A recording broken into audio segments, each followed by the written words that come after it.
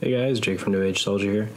So I made a table for vanilla World of Warcraft, and I added the ability to disable Warden and change a heartbeat interval so I can adjust things like the player movement speed to something like, let's say, 30. I can change falling speed, check where the corpse coordinates are, anti-root, wall climb, take no fall damage, super fly, air swim, all sorts of different stuff. I even added an AOB scan to find the player base for coordinates to be able to teleport if I change any of these X, Y, Z values here, as well as other speed variables. Now we made our cheat table, but let's say we want to make an actual trainer program.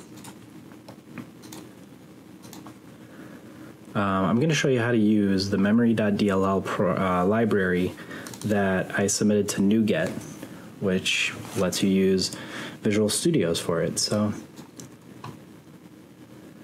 I'm going to start a new project from scratch. It's going to be a C# Windows Classic Desktop WinForms app.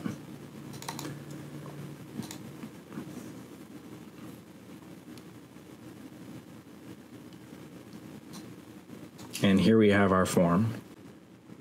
So in our form, maybe we would want things like checkboxes or something to set infinite, like this active section here, which would lock in movement speed at 30. Really all active means is that it's going to continuously write that.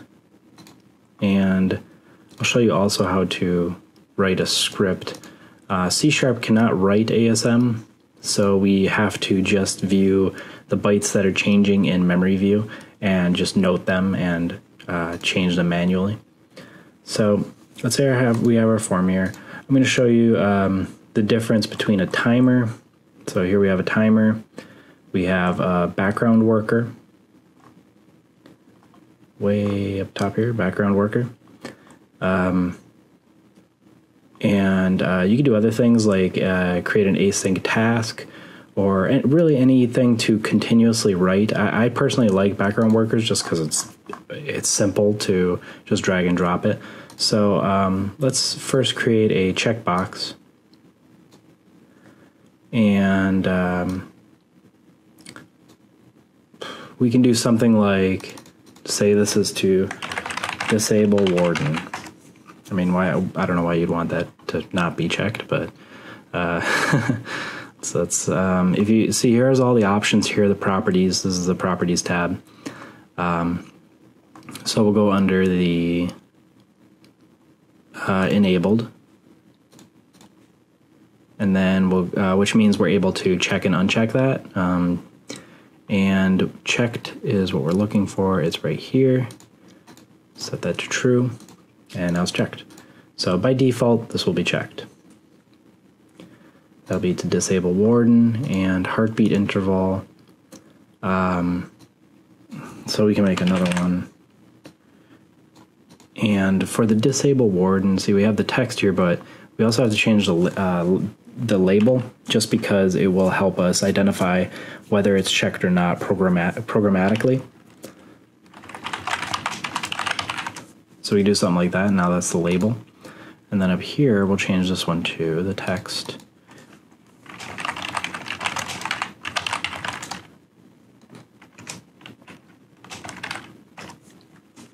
Maybe something like that. And we'll change it to heartbeat. So now we have our two checkboxes, and let's go ahead and include the Memory.dll within this program. So what we'll do is we'll go to Project, Manage NuGet Packages. Sorry, I'll show you that again. I clicked on that too fast here. Manage NuGet Packages, and you'll click there. And then we'll go to Browse, and we'll search for Memory.dll and install. Okay. And it says it's finished here, so now it's included. It was successfully installed to WinForm App 3. So if we go under references, we can see here's memory. Now to view the source code of a WinForm, you can either right click and say view code, press F7. I just like to, you can also double click in the form here, which will bring you to the load section. Or you can go over to here where it says form1.cs. So we can right click on that and press view code. And we're in the load section here, which means before the view of this is actually shown is load. So as this application is loading, essentially. So we'll type in using memory, which means we're going to be using it. And down here, we have to create a public mem equals new mem. So now we're using the namespace memory just by simply using the letter M. So if we create that background worker, all we have to do is drag it out and just drop it anywhere within the form. Down here means it's active within this form, so we can double click on it, and that will bring us into the do work. If we press M dot, that will pull up all the functions within the memory library. If we wait on it, we can see the actual function and the parameters it takes, as well as a description, because I included an XML description file. So the very first thing we're going to do in a background worker is we're going to look for we have to open up a process. So we know that the process is called WOW. The reason why I know that is because if you go into Task Manager, under Details, we can see way down at the bottom here, it's called wow.exe under Details. So, and the process ID number is 59576. We don't include the .exe, it's just called WOW. So we'll go back here, we'll look at our functions, and we're going to look for the open process function. And we can see it takes the parameter of an integer of an ID. Open the PC game process with all security and access rights.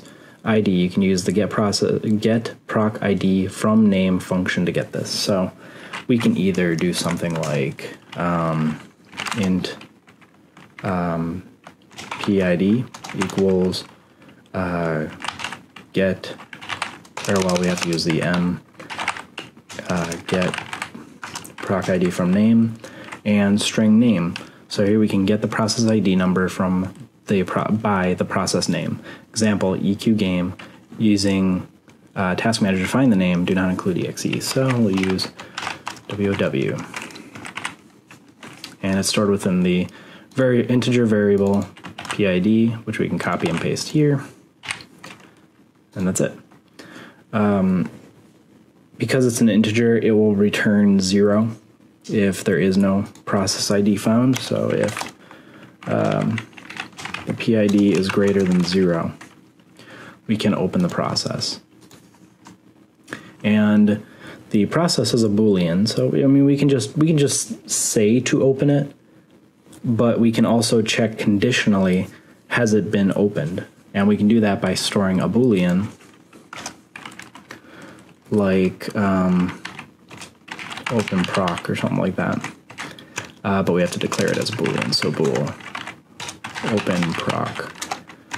And we can say by default it's false. And we can store the open process Boolean in the open proc Boolean. So now we can say if the open proc, which just means is it true, we can do whatever's in brackets here. And here you can see how there is no brackets, that this just assumes, this conditional statement assumes this is what we're talking about here. So do not write continuous code here, here, here, here, and think that this conditional statement is covering everything. It's not. This only covers one additional line. So it's essentially like saying this: if PID ID is greater than 0, then store this in open proc Boolean. And then we check the conditional statement. So if I were to comment on this, I would say get proc ID of game. We can use 2 backslashes obviously for comments, the same in most programming languages. Is process open? Try opening process if proc ID is greater than 1. If process open, do code.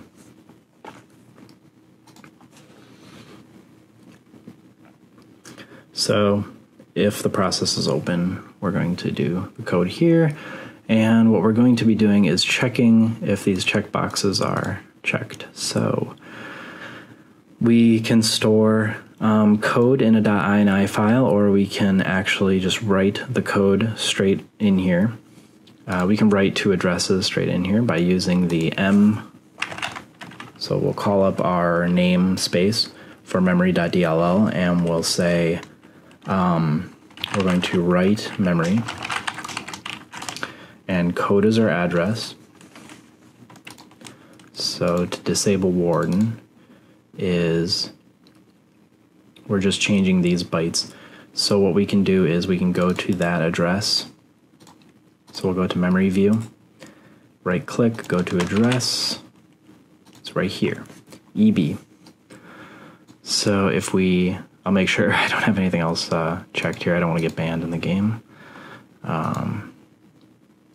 So we'll disable warden, change from EB to 78. So we'll write to the address, and all hexadecimal addresses start with 0x. And the type is a byte, a single byte. And we're going to write 0xEB for enabled. And this is, we're going to check if that checkbox for disable warden, which I called disable warden. So if disable warden dot checked, and that's it, it's just a Boolean, so it just says if it's checked. So here we see Boolean. So if it's checked, we're going to write that byte, and then we can say else. Once again, it's just because I'm writing only 1 line of code here.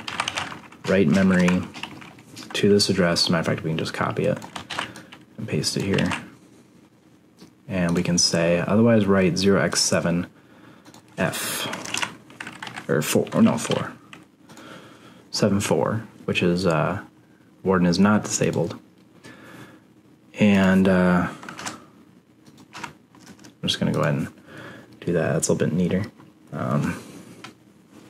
So yeah, if checked, disable warden,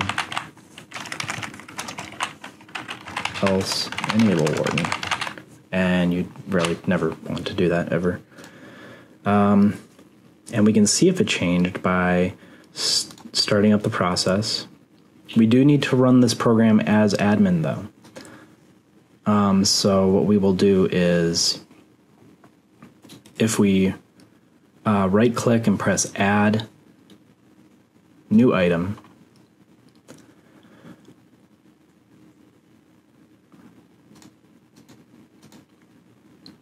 we go down to application manifest file, add. Now we have an app.manifest file. We can open this, and if we check out the GitHub page,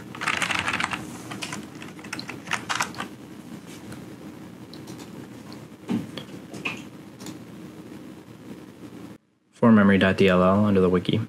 Under here, under pages, administrative privileges, we have to change the request execution level element. So here's request execution level as invoker UI access false. We're going to change that to level require administrator. And that's going to make it so when we start up this program, it will ask for administrative privileges. So we saved it, and now if we start it, it'll say this task requires the application to have elevated permissions. So restart. And now this application is going to have elevated privileges. And if we go under the memory, here we have 74, so that's enabled. And we have to first start that background worker. So background workers here, and with background workers, you can do things like actually create like progress bars and stuff like that. It's really good for downloading files from the internet and stuff like that. Now, the reason why you'd want to create a background worker or instead of a timer is because a timer, let's say you're infinitely writing, the user interface operates on that same thread. So what's going to happen is you're going to have the user interface elements lock up as the timer is constantly trying to write to that address or constantly trying to open it or whatever it's trying to do. It'll interrupt the UI thread. So this background worker is on a separate thread, so we can move around the user interface freely. And to start up the background worker, let's go into the load, and we'll check if the background worker is busy, but we're actually going to say it's not busy. So what we do is we put an exclamation, or an exclamation point in the very front, which is essentially saying is false. So if the background worker is not busy, background worker dot, we can say run worker async, and that will start up the worker. Okay, so now this will only write one time, this background worker, so what we have to do is an infinite loop. So we can say while true, and that just basically means while true is true. So it's basically saying like while true equals true. So it's an infinite loop, and it'll continuously loop through this.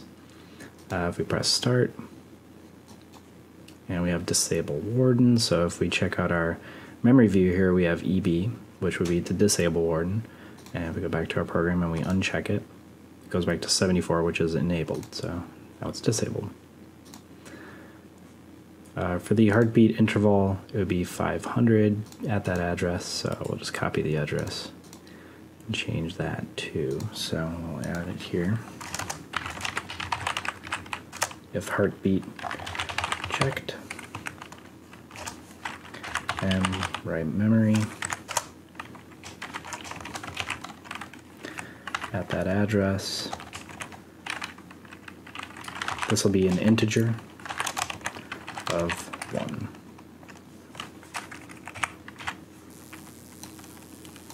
And then we'll put else. We're going to go back to the default of 500.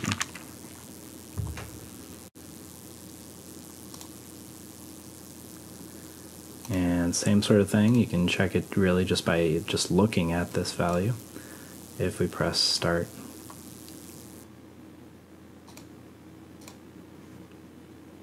we can see that it's 1. And by unchecking, we're at 500, and now we're at 1. So those are checkboxes, and that's a background infinite loop, background worker infinite loop. We have the ability to do things like teleport. I'll show you how an AOB scan would work. Here's how you would write it in Cheat Engine.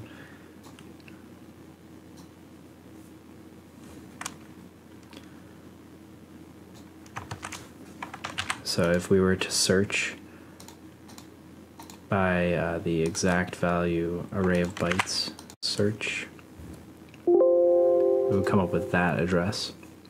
If I check it here, it takes a little bit, but eventually it finds the address and it fills in the player XYZ.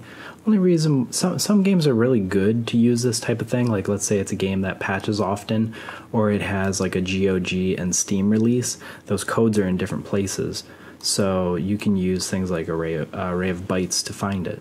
But if your game consistently changes, like the player base, it's like every time you move, or I mean, like if you die or you jump into water, jump out, your player base is constantly changing like that. You don't want to constantly do an AOB scan. So you'd want to actually find the player base. Like here's the player base, for example. And then here's a script to find the player base. But let's say you were actually, you wanted to use this Memory.dll to actually find the player base. So let's just I'll create a button.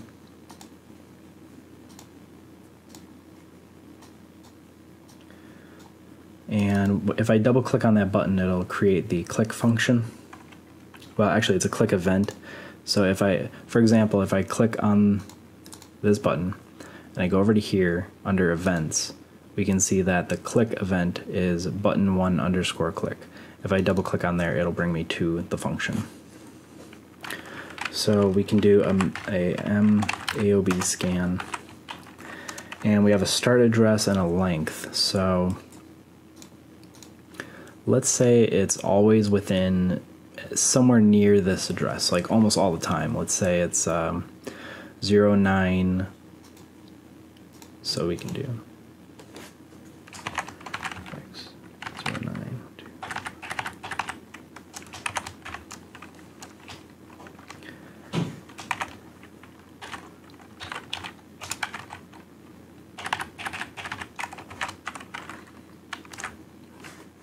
So we'll search from 09 to 0A.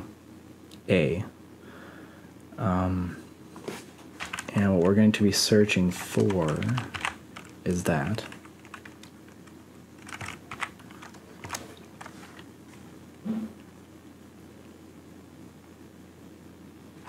Actually, we don't need the quotation marks here. This is a long. So it can take 32-bit or 64-bit addresses. And we can store this. Actually, the result is what we want. So at the very end of here, result, because it's a task. And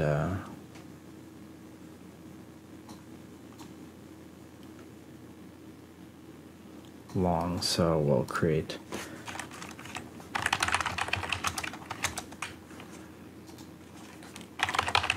and we can say dot adder to string, and we can say x8 because we want the hexadecimal value of that. And we can say something like debug.write.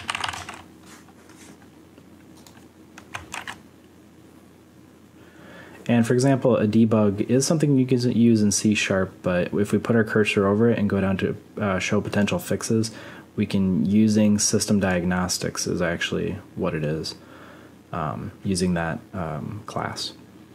So we're going to do that. We're going to say, I found the AOB address. Here it is. 0x and then whatever the address is. And at the very end we'll do an environment new line, so it creates a new line. So if I press start and I press button 1, down here we can see in the output, we have to be under the output tab here, it says debug memory scan is starting, and the min is the address and the max is the max that it could scan, and it found the address at here. And right here it ended with, I found the AOB address, here it is, 0x099C09B0. And if we check cheat engine, that is exactly what the address is, so I found it. Like I said, use AOB scans sparingly. It's really nice if you can just scan it one time when a game starts up and then store it in a value. Like if you want to store it in hexadecimal value, let's just say string, we do have to stop the trainer, string AOB address. This is what it would be in a hexadecimal string value. If we want it in integer value, well, it's technically right here. It's in long form because it supports 64-bit addresses, but you can use straight this value if you were to store it publicly or privately outside of here. So let's say we stored it way up here, public long AOB scan adder equals 0. Then you can store it there. So we would store this scan result into that. And if you wanted to use it somewhere else, like in our background worker, I would recommend checking if the address is greater than 0, so you know it's a legitimate address. Then you can do whatever you want to. You can write memory, and because it has to be a string, you can do an AOB scan adder dot to string, and that would convert it to a string. And then the type is whatever. Let's say it was for health or something like that. We can do integer.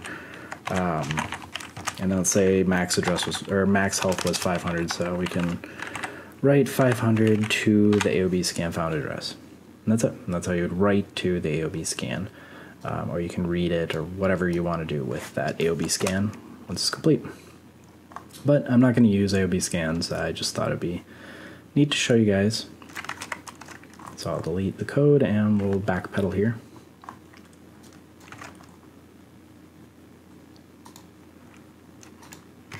When you delete a UI element, you will have to go back and actually delete the click function, because it'll still be there.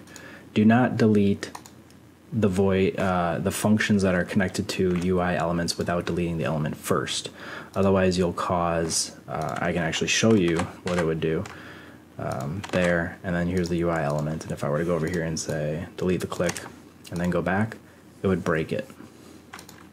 So put it back, delete the element first, and then delete that.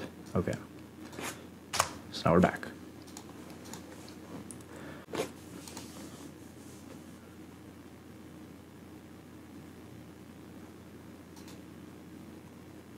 So let's say we were going to debug. We can use that debug right to the output, but let's say we actually wanted to show something on here, like if the process was actually open and if it found the process ID.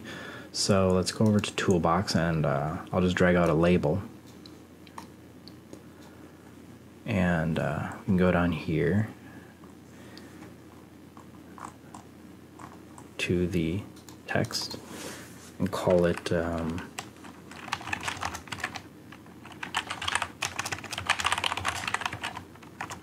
while process ID, copy and paste,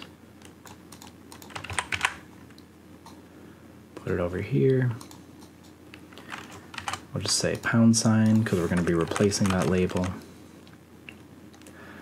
We'll call it proc ID label. And what we'll do is, if the process ID is greater than 0, so here we're going to create more than one line here. So we're going to do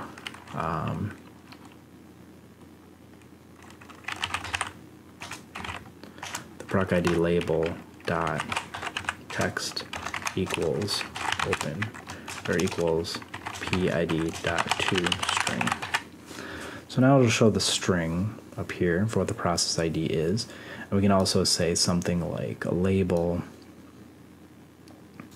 This is purely for debug for the most part. You can show it in a trainer if you really wanted to.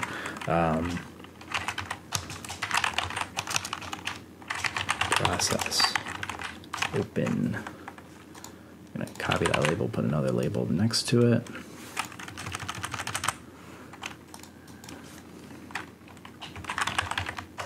Closed. And you can make reference to for color, for example. So that's black there. We can do something like red, say closed. Go down here, open label. Let's call it open label. If the process is open, we can say the open label dot text equals open. You can say that the open label for color equals color dot green. So we're going to switch to green. Yeah, if we start it up. And if we get something like this, for example, the cross-thread operation is referring to the fact that we're trying to call a UI element from the user interface, which is on a different thread than what the background worker is on. Can happen sometimes. So we're going to stop it, and we're going to invoke it.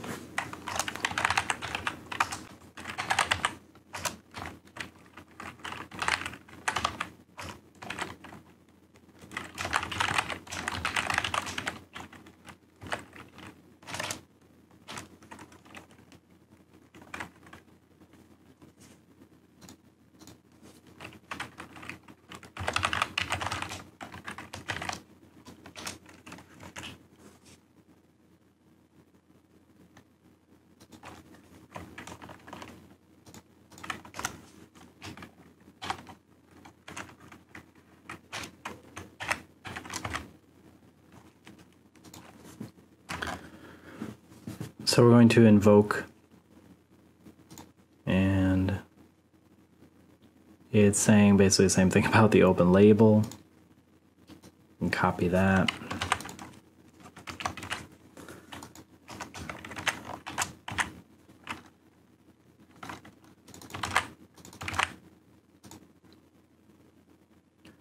And there we go. So if we check Task Manager, I'm guessing it is the correct. What I did for EQ Trainer was I created a drop-down box that lets you select the process ID, so you could open multiple games. This one's just for debug purposes, but you could fill a drop-down box with those process ID numbers, and you could have them select whichever ones they want to actually cheat from or something like that. And if we go down to it's 8800, and the process is open.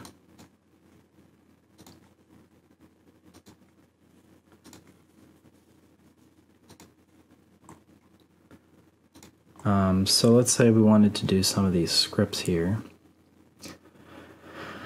It's basically the same method where you would just go to the address that's provided, so wow.exe at that address, and then you would write the bytes that changed. So if we go to that address, same thing.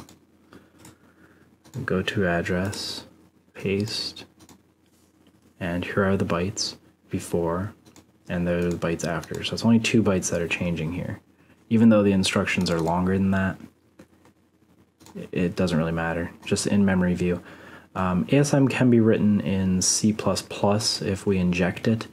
But here we're just going to have to write it in bytes, which is really okay. There's nothing really wrong with that.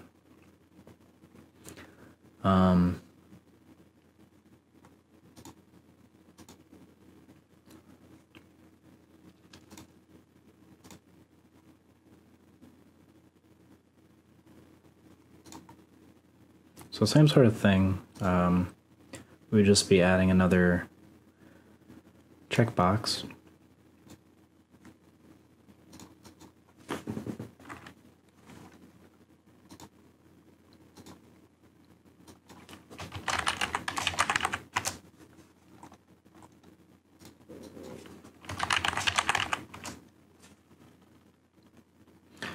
And if we really wanted to, we can actually just change it simply by double-clicking on it, and the check changed. So that's it. We can actually simply in the checkbox, because things like I'm not sure if disable warden would change or the heartbeat interval would change. Like maybe if we go across zone points, would it actually change back to the default? So this only checks if we have clicked or unclicked it. And it won't do an infinite write or infinite check of any kind. So in the anti-root, let's just say that it doesn't change. Let's say it just writes these changes and then it's just always that way, which is possible. So we'll say the anti-root.check. we'll have to do an if. Conditional statement, anti-root dot checked. So if it's checked, we're going to write bytes again. We're actually going to be writing bytes this time instead of byte. So let's write bytes. And it's these two, copy, paste them over here, 0x, so we know that they're hexadecimal numbers. That's if it's checked. Actually, no, that should be if it's not checked. So we can do that. Else. And if it's, or no, I'm sorry, that actually, yes, that is if it's checked. If it's not checked, it's that.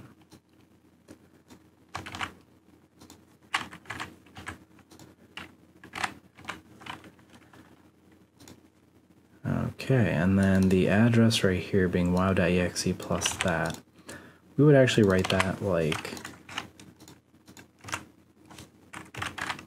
this, simply because wow.exe is the name of the module that's loaded, and we can actually get a list of all the modules within the game. But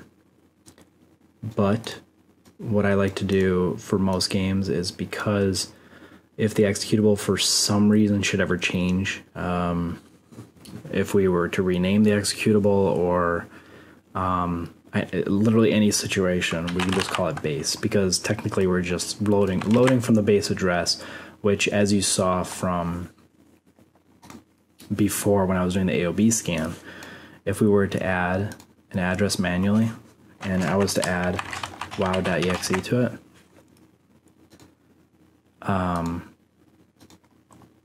you can see here that the address is 004,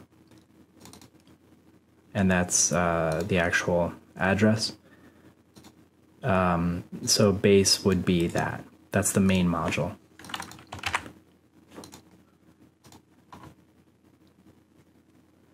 So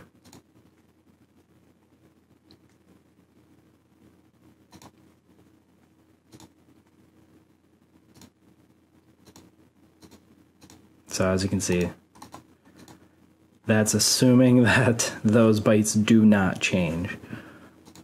So if you're worried about it or something like that, you can put that into the background worker, into a timer, into something that's constantly writing.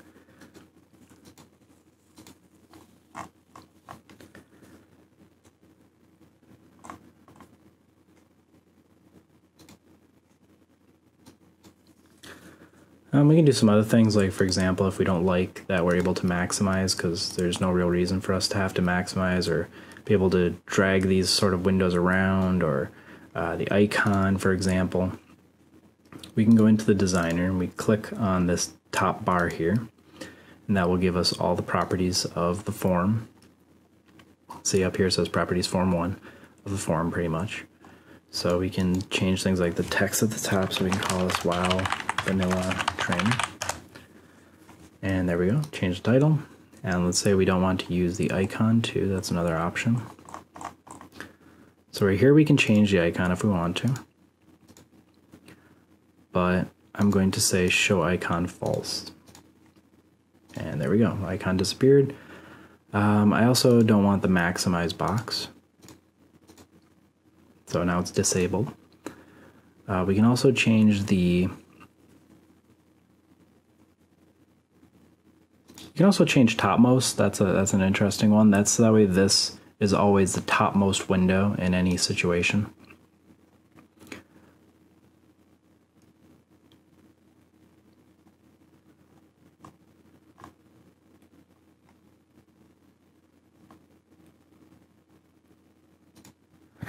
The form border style being sizable is the fact that we're able to like grab it from the border and be able to drag it in different sizes.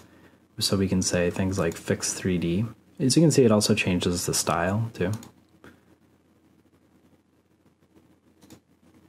Fix single, fix 3D, fix dialog. So we'll just change it to fix 3D. And when we load it, can't maximize it. We don't have a grip on any of the border here. We don't have the icon. We changed the title. We can minimize it and maximize it, or we can close it.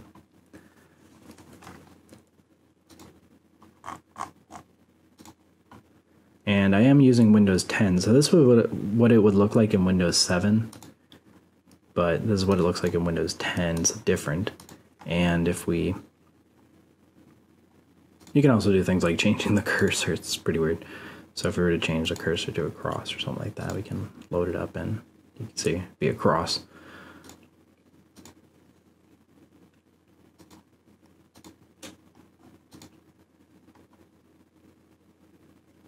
I believe you can also have a custom cursor, I think, too.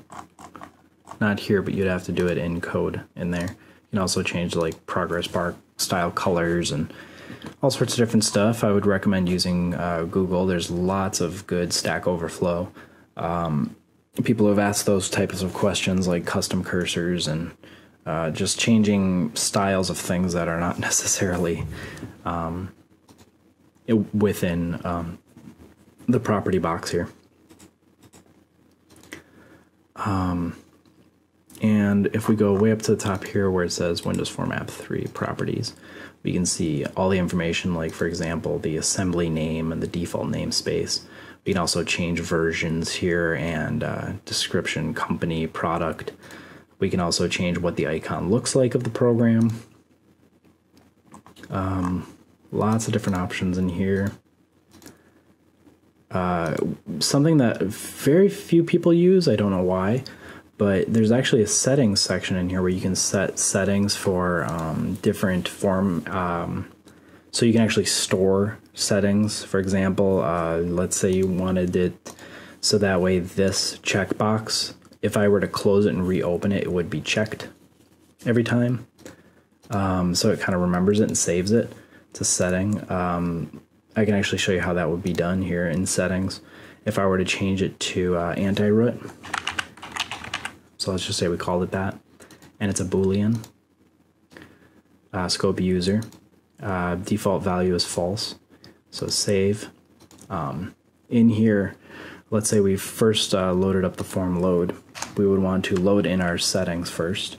So let's say we wanted to load that setting in, so we would do the anti-root dot checked equals the properties dot settings dot default. I don't know why default isn't there, but it is default anti-root, which is a Boolean. So this is going to follow whatever that says. Now let's say we're closing the application, right? So let's go under the events section. Under behavior, form is closing. If I just double click on it, it will fill it in with a default. So when form 1 form closing, it created the function for us. Well, it created the event and everything for us. So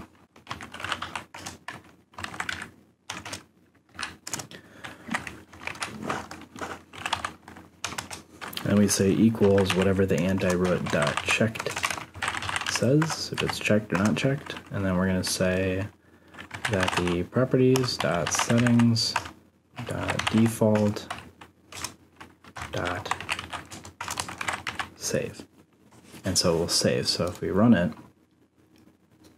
and we say check that, and then I close it and reopen it, it will actually crash because we need to be sure that the process is open. So we can do something like if it is not open, return this function.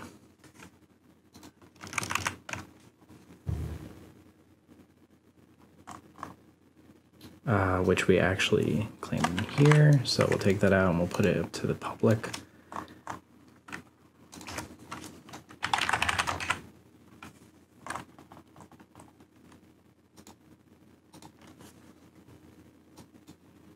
And now it's checked. So if I uncheck it, close, start, it's not checked. If I check it, close, open, it's now checked. So under those circumstances, actually you'd probably want to put this actually in there, because the checked change will trigger on the form load, because if it's already checked and the form loads in, it says, okay, it changed from whatever the default was. So if the default was not checked and it is checked, it's going to trigger the check change. So we'll put it in there. Simple as that. And this still exists within the events. So if we want to, we can go under events and go under here and backspace that. We don't have to delete the UI element, we just have to delete the event. And as you can see, it deleted it from our code here. So now we have an anti-root and changing the heartbeat and disabling that. And let's say we want to do run speed. Let's see what default run speed actually even is. Or well, it's not run speed, it's actually movement speed. So we'll open the wow.exe. And we actually have to be in game first. They don't want you being AFK for too long in this game. So we'll jump back in, and the movement speed says 0. It's kind of interesting. Must be a modified movement speed. So if we create a check or a text box, alphabetical order, go to text box, pull it out.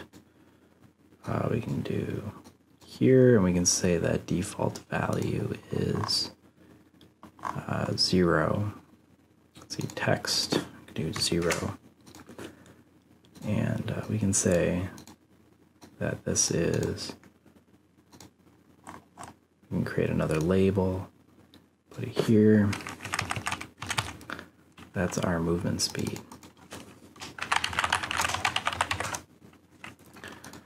And for this one, we're going to go in here and we're going to say if the, well, I'm sorry, we actually didn't give it a name. So I'll go back. Go back to the text box here, go down to the name, movement speed. We can just copy that and put it over here. If movement speed, and we have to convert this to an integer, so convert.to, to int 32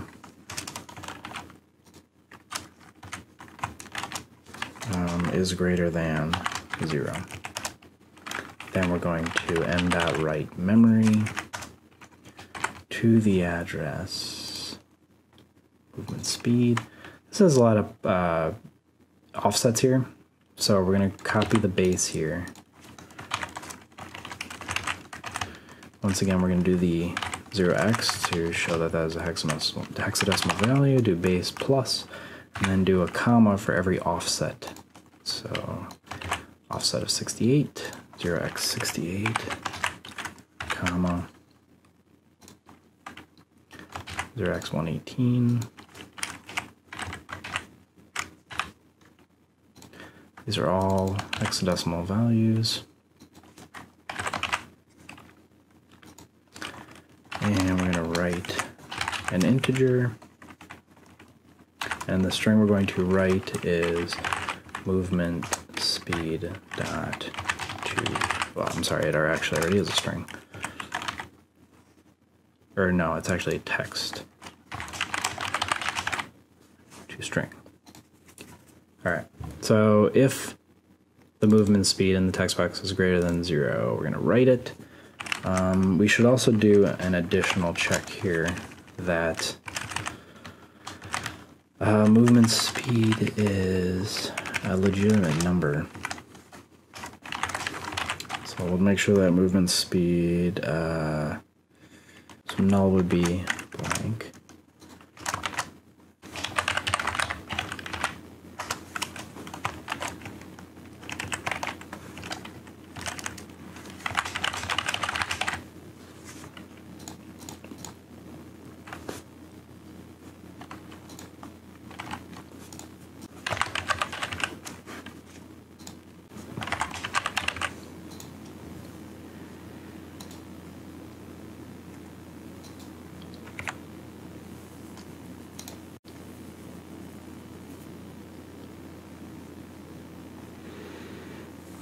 Yes, I forgot that's actually a float value.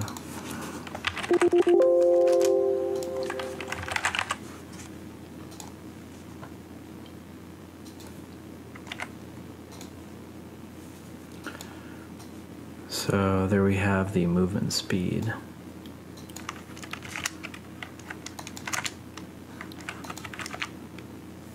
Actually changing along with the text box there.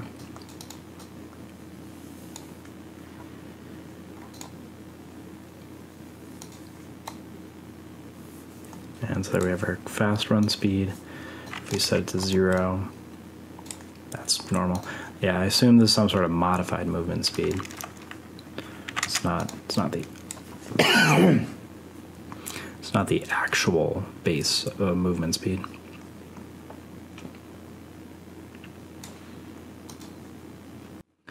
So that's basically how you would write memory, write to memory. You can also do read if you needed to. So let's say you wanted to read to check if something actually wrote.